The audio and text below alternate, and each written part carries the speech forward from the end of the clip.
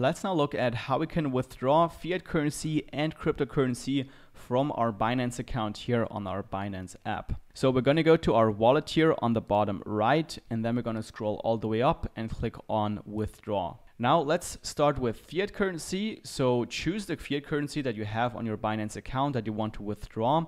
So let's say I want to withdraw some euros. And then you see all the options that you have to withdraw that fiat currency to your bank account sometimes, or also a card. So with euros, you can see that currently you only have the option to withdraw it to a credit card with a 1% fee, or you also have the option to withdraw it to your bank account, but you're going to have to use a third-party payment processor called ADV Cash. So currently not a lot of options to withdraw euros from Binance to your bank account. However, this really depends on what currency you're actually withdrawing, and also where you are located, and also when you watch this video, because I've seen that these payment options change a lot here on Binance. So let's check out how it looks like for US dollars. For US dollars, for example, you can actually withdraw it to your bank account. However, there will be a $15 fee.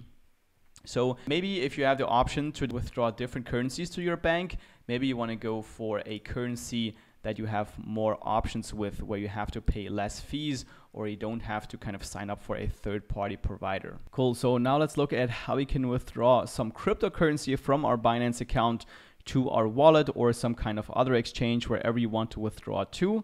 So let's go to our wallet icon here on the bottom right, and then click on withdraw here on the top. And now we're going to go to the crypto tab and decide on what cryptocurrency you want to withdraw. So let's say I want to withdraw some Cardano right here. So I'm going to choose Cardano.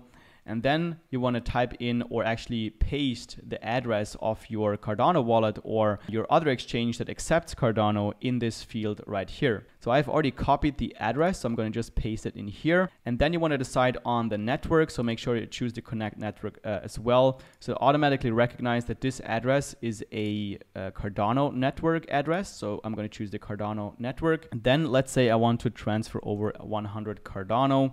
And now I can actually click on withdraw. And by the way, here on the bottom, you're going to see how many you're going to receive. So currently the transaction fee on the Cardano blockchain is 1 ADA, so 1 Cardano, which is about $1.20 at the price that it is right now. So let's click on withdraw. Then again, we have to confirm. Okay, that's fine. I'm going to withdraw 100 Cardano, 100 ADA, confirm. And now we have to confirm the transaction by, first of all, sending a code to our email address and then typing in the code right here, and then also pasting our two-factor authentication code in right here.